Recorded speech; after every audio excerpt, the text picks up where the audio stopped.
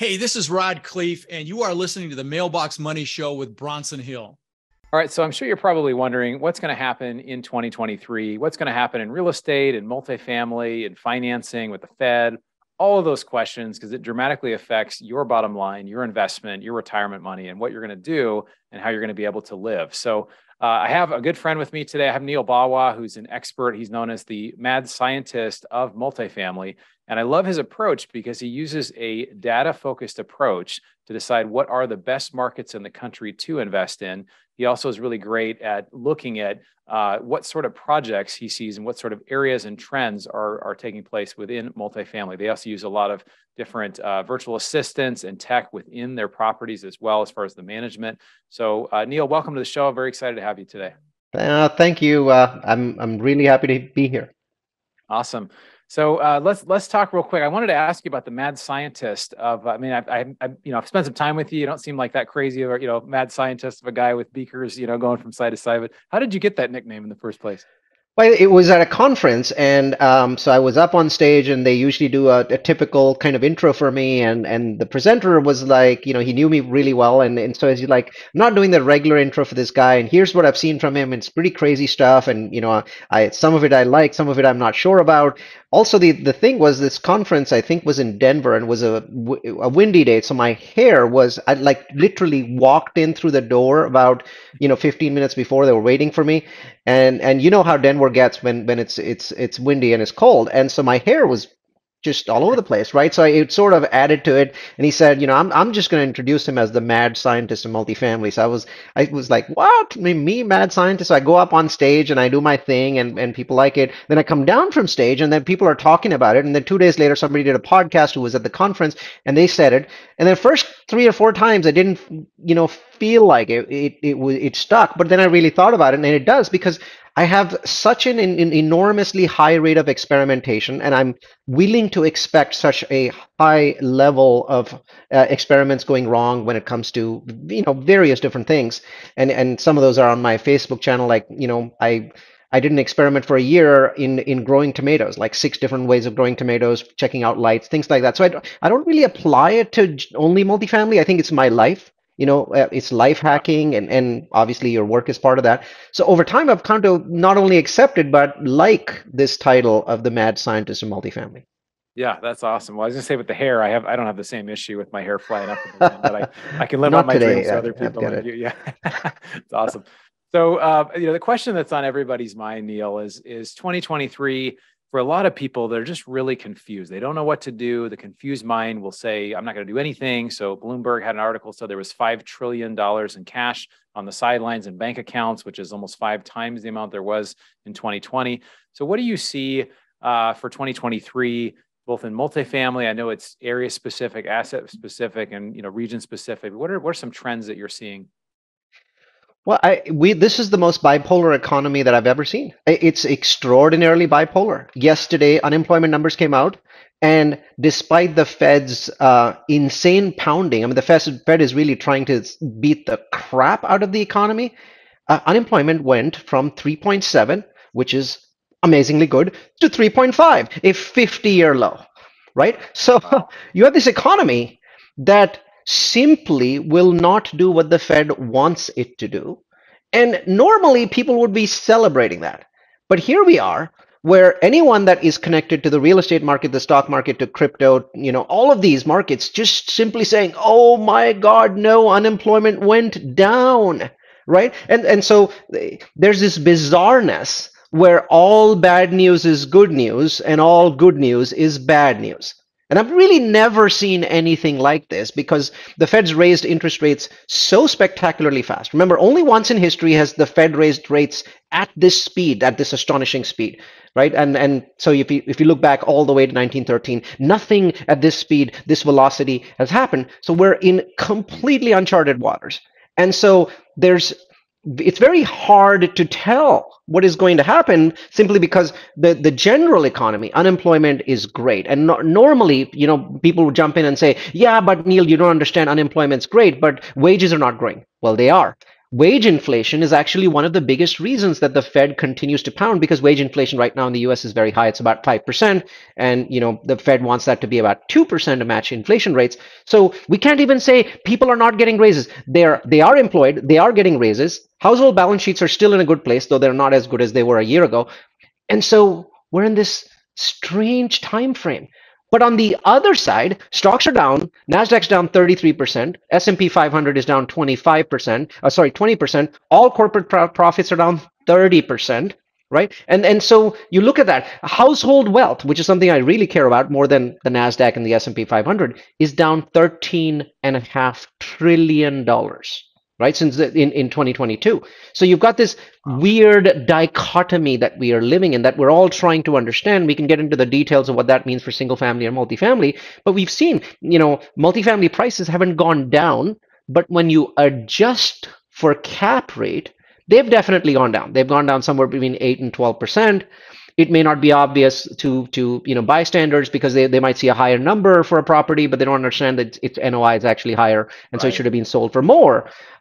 Whereas single family prices, we're definitely seeing a decline across the board in the U.S. Almost every single market in the U.S. is negative, with the worst performing market in the U.S., Coeur d'Alene, already down 10.6%. So we're seeing that impact, this massive impact.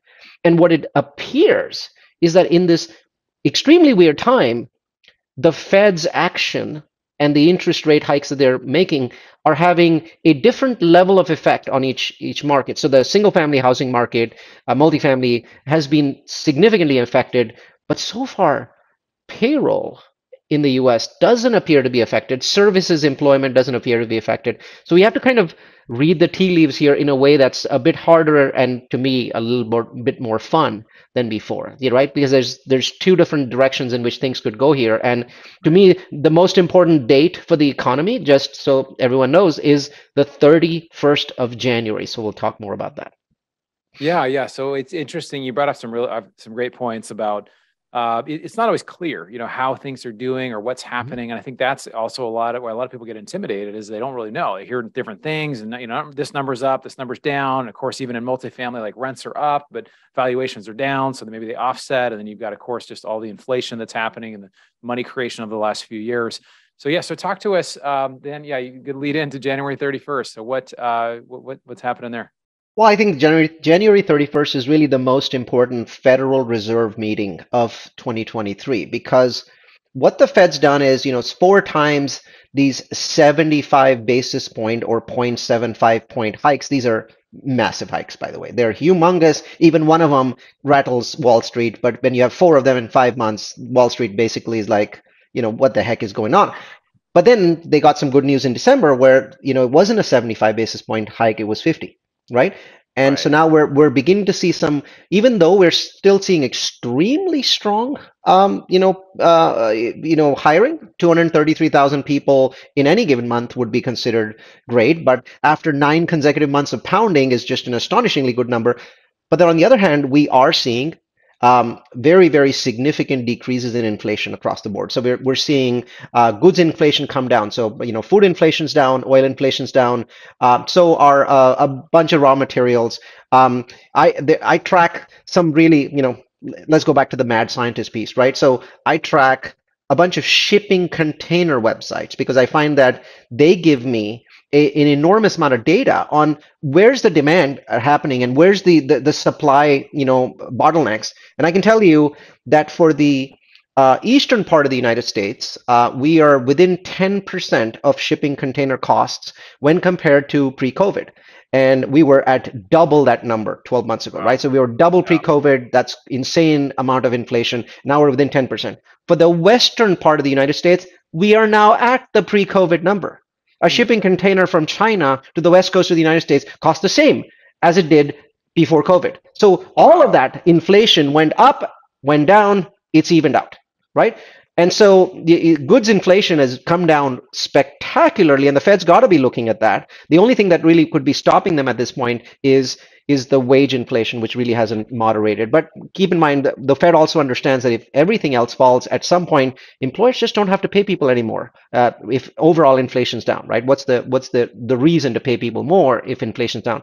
So the key date The key date that every single person that wants to be in this business and understands this business should be looking at is January 31st, because there's a question for the Fed, and that is, do you raise rates by a quarter point, which signals a continuing decline in the aggressiveness of their rate hikes, or do you stick with 50?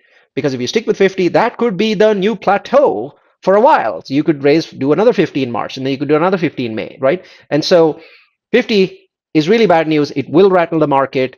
It will basically not unfreeze the single family market and the multifamily market. And I'm going to give you in a moment. I'll tell you what I mean by unfreeze. Markets are frozen.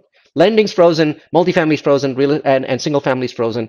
But if you hit 25 basis points, I think you're going to see a very significant and immediate unfreezing of all kinds of markets. So to understand what I mean by that, let's talk about what freezing means, right? So multifamily lending in the United States is down 78% year over year. I mean, that's a spectacular number. Usually huge. 10% would scare the shit out of us, right? 78% decline in multifamily lending.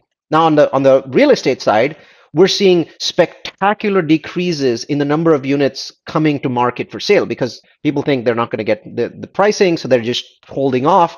So sales volumes for single family in the United States are dropping catastrophically, like very, very large numbers. Some markets are down as much as 75% in terms of sales volume. Now, what's nice is prices are still okay. So there is not a lot of panic in the market. There's this wait and watch attitude, right? So on the single family market side, there's a bunch of markets that have seen declines. Coeur d'Alene, which is a very small market in Idaho, being at 10.6% or 10.8%. Then Austin being at 10.6%. Austin's normal because it went up the most, so there's a retrenchment there, nothing to panic about. And then there's San Jose, which is obviously Silicon Valley, at 10.4%. And then there's a bunch of markets at 7 or 8%, 6%, Phoenix, so on and so forth. So a lot of the bubbly markets are seeing single family price declines in the single digit category. And then on the multifamily side, adjusted for rents, we are seeing somewhere between an 8 to a 12% drop.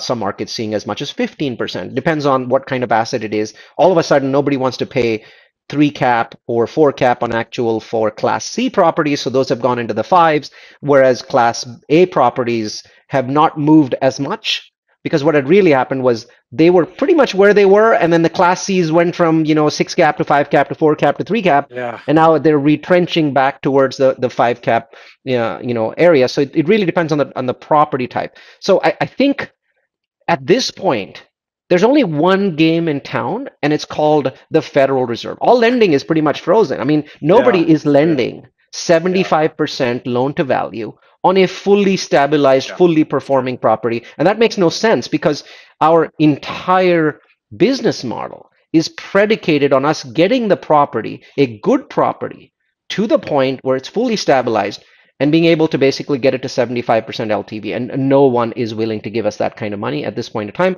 The numbers are either 70% LTV if you're really lucky, or 65, or 60, or 55, or even 50. Yeah. Right? So, I mean, these are stunning numbers and almost hard to comprehend how difficult that makes it for us to run our business. But here's the silver lining. Fundamentally, there's absolutely nothing wrong with the economy. Yeah. Nothing at all. Yeah, you brought up a lot of really good points, but yeah, you're right. Lending has just stopped, and it doesn't make sense. These deals don't pencil. I mean, whether it's single family, it's multifamily, and so I felt similar to you, is that once lending starts to stabilize, meaning the rate hikes, even now, it's just there's so much uncertainty. They're going to keep raising. I mean, what they're saying is they're going to keep raising for the next year at least and more. And it's like, I think historically, from the time of the first rate hike to the time they start cutting, the longest they've ever done it is 13 months. And that would be because they started raising March of 2020. It would be April of 2023, but this may be longer. So we don't know. And so that's, I think, the uncertainty of it, to be able to so I mean, what's your gut saying? Do you think that it is going to be a lower, kind of like a tapering type of lower hike, or what's your gut kind of saying if you're going to make a prediction? It's very hard, but I'll say that the early data that I'm seeing for January points to inflation continuing to moderate. So the Fed may choose to go with the 25 basis point, and I hope that they will. But it seems like the Fed itself is split. The doves and the hawks are at this point split. So far, that hasn't happened. The Fed's been very united. Everyone's saying we need to hike fast. So now we're beginning to get two distinct camps that I think are going to battle each other for whether we want to do a 50-point hike or a 25-point hike. Because so far, the Fed believed they weren't damaging the economy. Everyone else disagreed with them. Everyone else was wrong. The Fed didn't damage the economy. How is it possible that in December, not the best month for payroll, we have 250,000 brand new jobs created if we're damaging the economy? So the Fed was right. Everyone else was wrong. All these people writing stuff saying we are going to break something in the world economy or break something in the US economy didn't happen, right? So far, they've been very united. And now I'm beginning to see two completely different groups. And I hope that the group that has the 25 basis point, kind of push is the one that ends up winning on January 31st. So never in our history, never in US history, has what the Fed wants to do in a single meeting mattered so much for any and every kind of business. Never. Yeah, it's a unique time. You really can't go back to history and look at any specific time that this was happening. What's happening now? So obviously, January 31st is a big, obviously a big thing to see. I know you're doing stuff in the. I want you to talk about build to rent because I know you're doing quite a bit there. Talk about, I guess, because there's almost like a sliding door moment here, right? Like if things continue to, stay, they keep being more hawkish and trying to, raise rates more effectively versus dovish. Like that's kind of a different route. How does that change your view as a passive investor? Is it like, do you think it's wise to just be holding cash and waiting, kind of the wait and see model? Or are you trying to, as an investor, deploy as much as you can? Like what are some different approaches when it comes to this? Well, I'll answer that in one sentence. I just wrote a deck, it's 17 slides, for my existing investors called The Benefits of Waiting. Right? So I think it kind of lays out the case that this is the only time that I've ever seen in history that waiting for 3 quarters is more profitable than making investments. Right? So that's our belief. So we're certainly going to wait for a quarter, and we might wait for a second quarter, and we might also wait for a third, which I think is going to be an outlier. So some really spectacular things have to happen for us to wait for 3 quarters. We're certainly waiting for the first quarter to see what the Fed does. So that's my mindset. Now going back to your original question, right? So I'm heavily invested into a brand new asset class, which I started investing back in 2017, and now it is the hottest, by far, the hottest part of real estate. So if you look at commercial real estate, the least hot part of commercial real estate is office. So any kind of office in the US, because of work from home, they're in extraordinary and severe distress. And then you look at, okay, what's the hottest part of real estate? And some people would say that's multifamily. Some people would say it's industrial real estate. I don't think that there's any other candidates at this point. But then the question is, well, what about multifamily is a big bucket? What inside it is hottest? What's attracting the most amount of equity? By far, the biggest attraction of equity or institutional or smart money equity in multifamily today is built to rent. And everything has to do with inflation and home price increases. So, I have a core belief, and we don't see this a lot at multifamily conferences. My core belief is this: our growth, our future, our returns to our investors in multifamily, in apartments, are very heavily dependent on our understanding of the single family market. Single family is a much larger market in the US. There's a lot more units built every year. There's a lot more units sold every year. And the single family market has knock-on effects on the multifamily market and actually provides us with the only crystal ball I've ever seen. So things happening in the single family market have pretty good prediction levels of what will happen 18 months later, sometimes 12 months later in the multifamily market. So you sort of have a crystal ball there, which is very nice because you know what's happening on the single family side. For example, any market that sees a massive and sudden increase in home prices is likely to see a massive and sudden increase in rent prices a year later. Why not immediately? Well, that's because rents are locked in for a year, so the effect is not immediate. You have to suck a bunch of homes out of the market. You have to increase prices before that effect takes place. So there's this delayed effect, and usually it's 18 months. Recently, it's been more 12 months because everything's been so smooshed together. And so when I'm looking, what are the big trends? What are the step back to the 35,000 foot level, Bronson, saying what really matters and how does it affect apartments, right? So here's my biggest feedback. Single family homes in the US were becoming unreasonably priced over time, but still 2/3 of Americans, or close, 62% of Americans lived in a single family home, right? So only the remaining 38% lived in some kind of apartment, or they lived in grandma's garage, right? So most Americans lived in single family homes. And the prediction was that now that the millennials are in their peak earning years, so that they've kind of matured as a generation, they would also move towards homeownership. And I think to some extent they would have. But then COVID happened. And then we had the most extraordinary increase in home prices in history, right? Wow. Nothing 2001, nothing 1999, nothing has ever come close to this. So all of a sudden, we end up in this bizarre situation. What happens over time is, home prices go up, rents go up. So there's this catch-up effect that happens. Eventually, earning home, or sorry, paying for homes, your monthly mortgage ends up more or less being close to what the rent should be. Rents tend to be a little bit less, and that's very common. But this is the first time where in the last 12 months, the gap between rents in the US and owning a home price became absurd, simply absurd.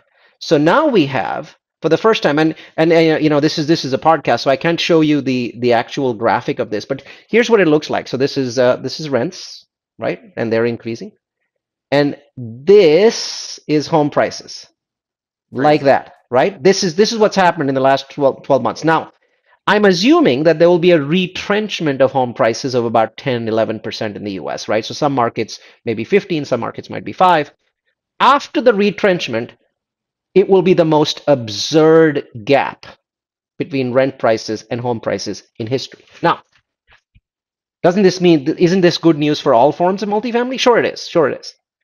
But the group that is the most affected were the people that actually earn good money in all the markets in the US and were going to buy homes, that now their chances of buying homes are almost zero. Now, these people do not, if they're not able to buy a home, they are not going to go live in a Class C apartment.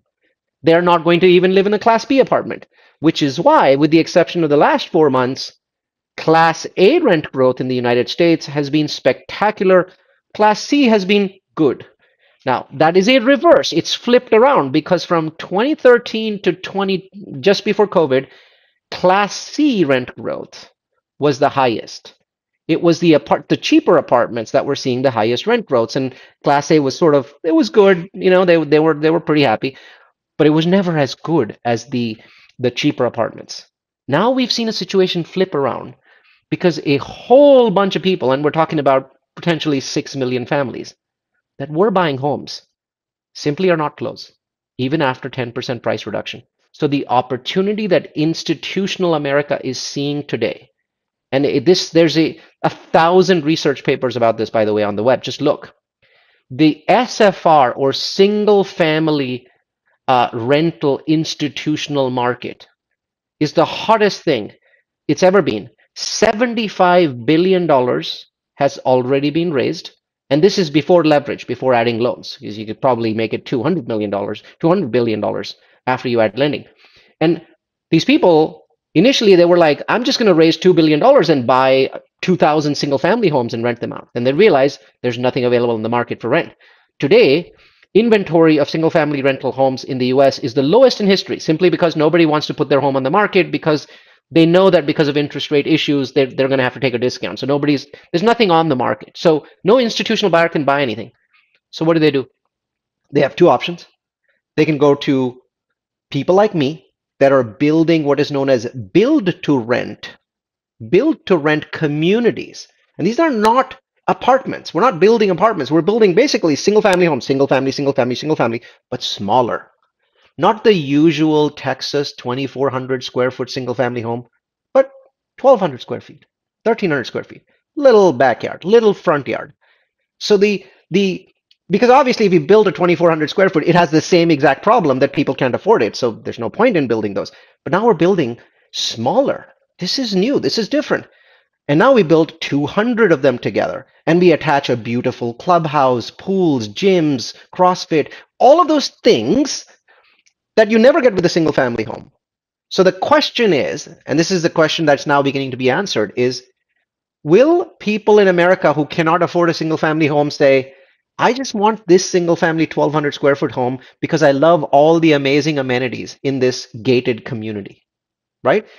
And $75 billion of institutional capital has been poured into finding out the answer to this question. So far, we've built a small number of these special kind of built to rent, properties, and the absorption rates have been stunning.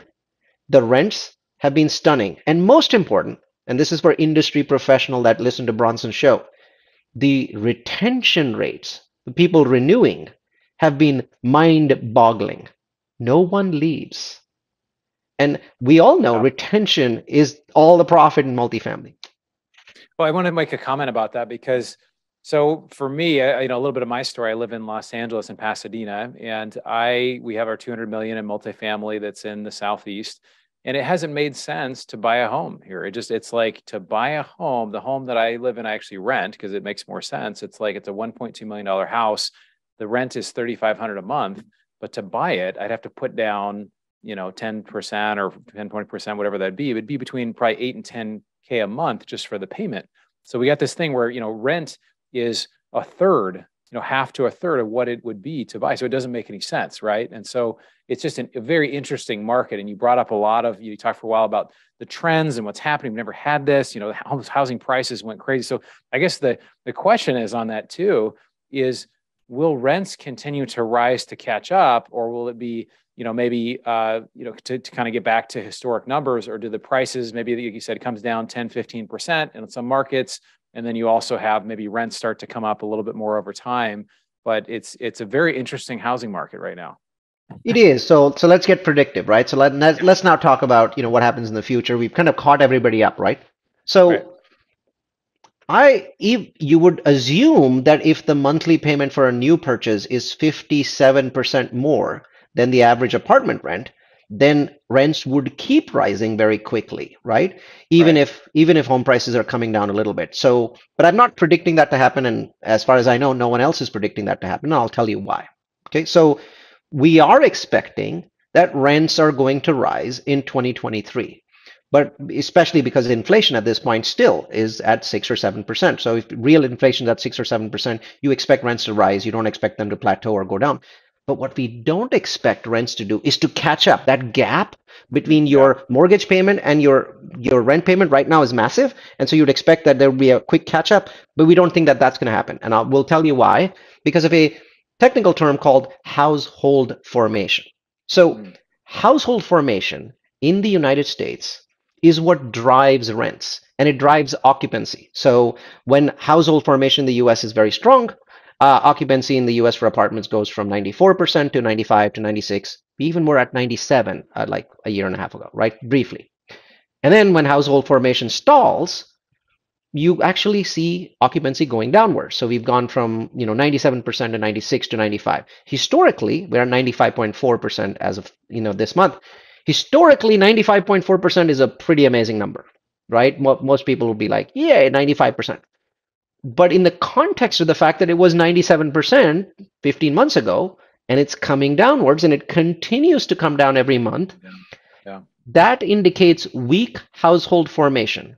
And what we have not seen in US history is weak household formation and strong rent growth at the same time. In fact, rent growth right now in the United States is almost uniformly negative. There's a few places like Indianapolis that are going up, but it's negative. Now, that's not unusual. Rent growth in November and December is usually negative in almost every year, with the exception of 2021. That was just a batshit crazy year. So nothing that happened in 2021 should ever be used as an example going forward because that was just nuts.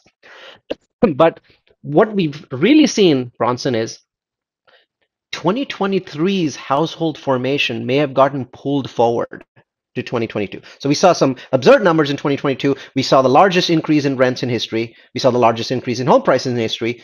And so some of that got pulled forward. So I believe, a lot of people believe, this is the year of moderation. You might see rent growth in some markets be as high as 5%, in some markets be as low as 2%, except the San Francisco Bay Area, which is just going to get slaughtered.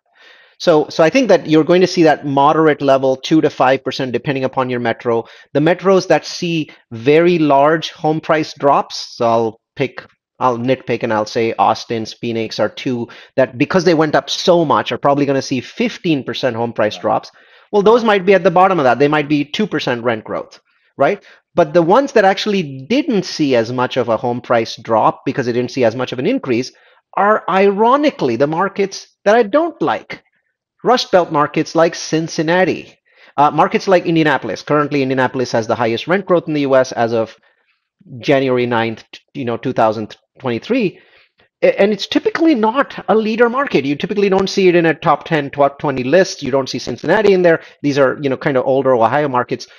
They're there because they didn't go up like crazy for home prices. They didn't go up crazy for, rents. So they are benefiting from the fact that inflation is high, so they can raise rents. So they don't have this pull down effect that we're seeing in a lot of the other markets. So I believe you're about to see rents go up about 3 or 4%. Now, what about prices? Well, single family unquestionably has to drop. It has to drop. It was insane. I'm not even calling it a drop. I'm calling it a nationwide retrenchment. Retrenchment happens when you just go shoot up like crazy. You got to come down a bit. So somewhere between 8 and 12%. And again, superstar markets like, San Jose or Phoenix or Austin might be more like 15%. And then Rust Belt markets might be more like 8. So home price continues to drop there. And then multifamily pricing, very heavily dependent on the Fed. Because of what you said at the very beginning of this podcast. You said there is $5 trillion of dry powder sitting in there. Because of the debacle in office, the meltdown in office, most of that money wants to go into multifamily, but they're not dumb enough to put any money in right now. They're just patient capital, institutional investors. They're just sitting on the sidelines, and they will sit on the sidelines until it makes sense. So it's all dependent on the Fed where multifamily prices go. Yeah, no, it's a great. The Fed is really driving everything, particularly in multifamily. I really appreciate your insight on the single family stuff as well. I have 2 more questions for you, and then we have to kind of wrap up. But what other, besides real estate? I know you're a real estate. You are the mad scientist of multifamily. But besides real estate, are there anything else that you like investing in just personally outside of real estate? I always try to ask this question because as an investor, you're looking at, okay, real estate right now, what are some things in the next 3 to 6 months that are outside of real estate? I know you have some other assets you work with as well. Oh, absolutely. I love real estate and I will keep doing real estate, but I think that the best opportunities for the last 10 years were in real estate. I think you would very much agree with me on that. But I don't think that the greatest opportunities in the next 10 years or next 5 years are in real estate. I think they're outside real estate. I think that almost every superstar opportunity in the world today is either tied to commodities, to reindustrialization, or deglobalization. And these are all sort of themes that are somehow connected together. And obviously there are real estate offshoots of these that you can look at again. So there is absolutely no doubt in my mind that China is at peak. China is, because of its horrendously awful demographics, they have way more old people than young people, is at its peak. This is the peak of China. They might still become a bigger economy, but they're going to slow down extremely radically. We're seeing that already. And so what's happening is that there's reshoring happening for political reasons, for geopolitical reasons, where we're not sure if they're going to attack Taiwan next. We saw what Russia did with the Ukraine and how it had incredible energy effects across the world. Now we're a little bit wiser. And so we are seeing companies like Apple basically go to Foxconn and say, if you keep building phones in China, we will basically just open shop in India. So Foxconn says, how about we move 25% of iPhone production to India? Will you let us do that? And Apple's like, sure. And so Foxconn goes to Bangalore, opens up, basically hires everyone in Bangalore that they can find, right? And says, oh, we will just hire 250,000 people and move 25% of production. And then TSMC, which is the largest and most important chip manufacturer in the world, realizes that all of their eggs are in Taiwan, an island that's 100 miles from China. And so TSMC goes to Phoenix and basically builds a $12 billion plant. And 12 billion sounds like a lot. We play it up a lot, but it's a very small number, right? In the chip manufacturing industry, it's nice, but it's not huge, right? So they did that, and it was basically a publicity stunt saying we're doing something in the US. Then 5 months later, the Chinese launch an invasion exercise on the island, and they upped that number from 20 to 40 billion, right? And the moment they did that, now a very significant portion of chip manufacturing is returning to the United States. So there's this reshoring happening. More of it is happening to Mexico, and the headlines are all in the US. So I think most opportunities are related to the fact that we are now going to run out of core commodities. So we're certainly running out of lithium, which is used to make batteries. And then there's real estate opportunities tied to that. Has anyone asked this question? Where are the rare metals in the United States? These are the places that used to be, lots of people used to work there. Now they were abandoned 30 years ago because it made no sense to run those mines. And now every one of those mines is being reopened. And I don't think people really understand how big a deal this is. We need to return roughly $1 trillion a year of industrial to the US, and roughly $3 to $4 trillion a year to Mexico, India, and Vietnam, right? So, and the Mexico one is definitely tied to the southern part of the US. So the biggest tip that I would give you is this: look at the roads that connect the powerhouse manufacturing portions of Mexico to the United States. They're running through New Mexico, Texas, maybe a little bit Florida, but really a lot of Texas. Look at these roads. Look at where they're going. Look at which cities they're stopping in, the industrial powerhouses. That is where the Americans are going to invest in, because they want to now be close to Mexico. For a long time, you don't have to be close to China. You got on a plane to China. But with Mexico, almost everything is going to come over land. There's only, 5 freeways? So it's very easy to tell which areas are going to benefit. Yeah, absolutely. No, looking at trends, I always ask everybody this question. I asked Ken McElroy this question. He said, well, look at the trends. Look what's happening. And you're a data guy, a numbers guy. So much respect for what you're doing, Neal. And I just want to encourage everybody to check out your stuff, because you have a lot you offer the real estate community. You've got a great operation and all different types of assets. I know you had some private equity stuff you were doing as well, which is awesome in the tech space. So how can people get in touch with you if they want to reach out? Well, given we're doing this in January, I think the best way is to go to Multifamily University. So you can just type in the words Multifamily University and then my name, Neal Bawa. I'm the only Neal Bawa on the World Wide Web. Or just type in my name. On the 25th, I'm doing Real Estate Trends, which is basically the hour-long with charts and graphs version of what we talked about today. And then in February, I'm doing a presentation that's very near and dear to me, which is mega trends, the top 5 trends for the next 10 years that are not real estate trends, but with tips on what the real estate benefits of those are. I'm sure, we've already talked about, reshoring as being, and reindustrialization being one of those mega trends. But I think Jan and Feb is a great time to come to those presentations. I think most people in our ecosystem stay there for years without investing, and we're okay with that. So I think the best way to get into the ecosystem is just check out our presentations at Multifamily University. And I've watched some of your presentations. They really are phenomenal. So I appreciate you, Neal, all the value you're adding to the space. Thanks for being here today. I know we have an event coming up as well. See you at some future events. Appreciate you being with our group today. Awesome. Thanks so much for having me.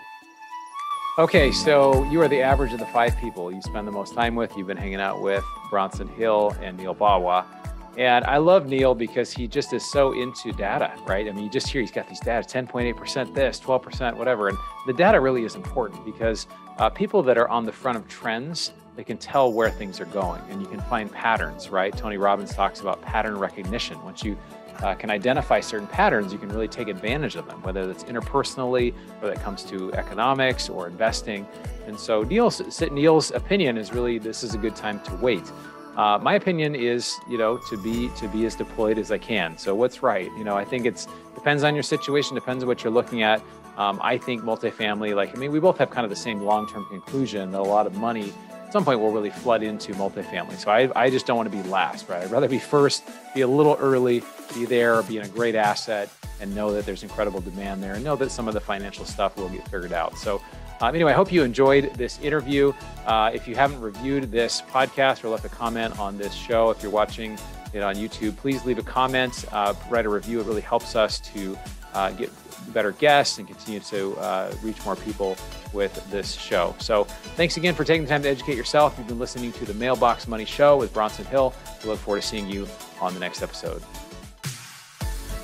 You've been listening to the Mailbox Money Podcast. For more free resources, articles, and videos, go to bronsonequity.com. There you can download your copy of the special report, The Single Best Investment Strategy During and After a Pandemic. None of the information shared here is an offer to buy a specific investment, and this is for educational purposes only. Consult your financial, legal, and tax professionals and use your own common sense before making any investment decisions. Thanks for joining us, and be sure to tune in next time for more Mailbox Money.